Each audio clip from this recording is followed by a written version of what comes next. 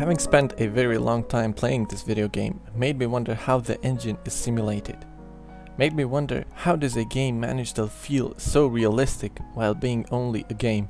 So I loaded my last racing project, made a new map and decided to try recreating the feeling that Forza Horizon gives. Now realizing that making a racing simulator requires a stable camera system. But we'll cover that in another episode. Back to our project. We're gonna take a look at how the power curves can be simulated using animation curves. This is an animation curve.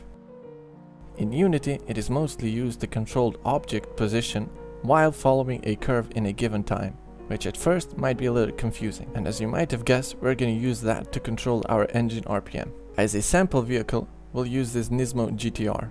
The required components for making an engine variable are a final drive variable, a current gear array indicator, the wheel's RPM as an absolute value, and a way to smoothly transition between those values. We'll use a built-in smooth damp function.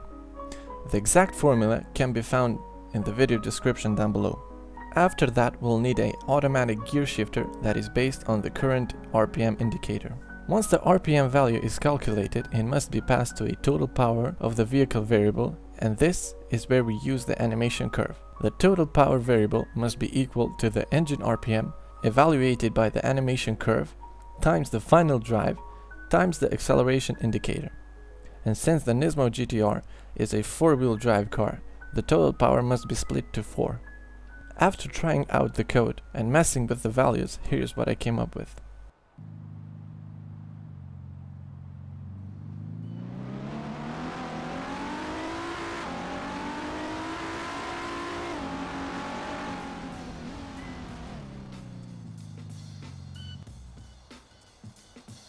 The last thing we'll add is a maximum Revs engine mechanism, and we'll do that by lerping the engine RPM. That can also be found down in the video description.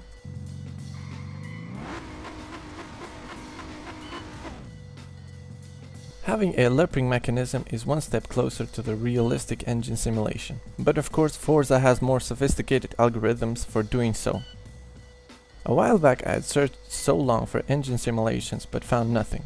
No one seemed to be sharing their work, so I hope you learned something from this tutorial, and of course, look after yourselves.